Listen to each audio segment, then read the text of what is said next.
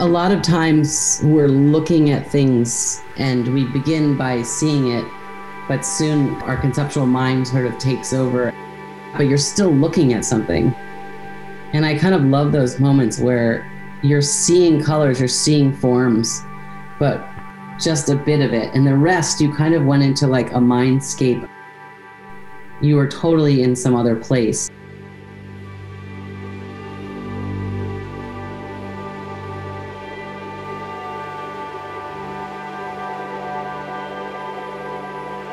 Painting in a lot of ways, it helps me learn the Dharma, because I can just kind of put things and ideas or feelings into the paintings and see where they go and sort of play with what that means.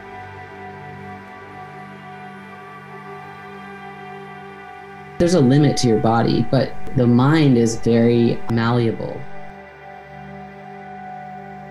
We really do see what's in our mind. We're not kind of always just looking and having that sustained concentration. We're pulling back from our memories and things we've seen before.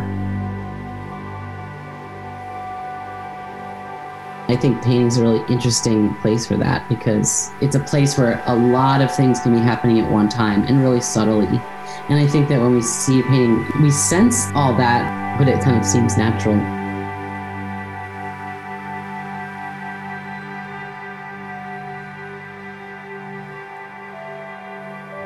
To think about and reflect on your own sort of consciousness is really reflecting on and taking a look at, the workings of your mind. And if you can do that, then you can be aware of how much or less we get caught up in our emotions and thoughts and patterns and things like that. Ever since the pandemic, I've just been thinking about it more and more. We have to be patient and sit with ourselves, and we can't really run off. We're in the laundry room. We're in the washing machine.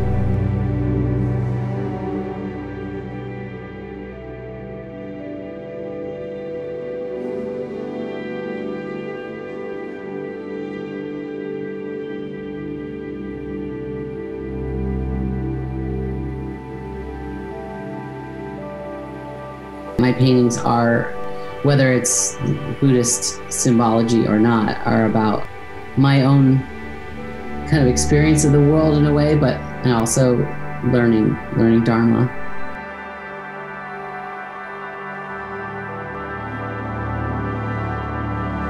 I feel like if something is really beneficial and interesting to me, I guess my hope would be that it would be really somehow interesting and beneficial to others, because honestly, we're all so similar.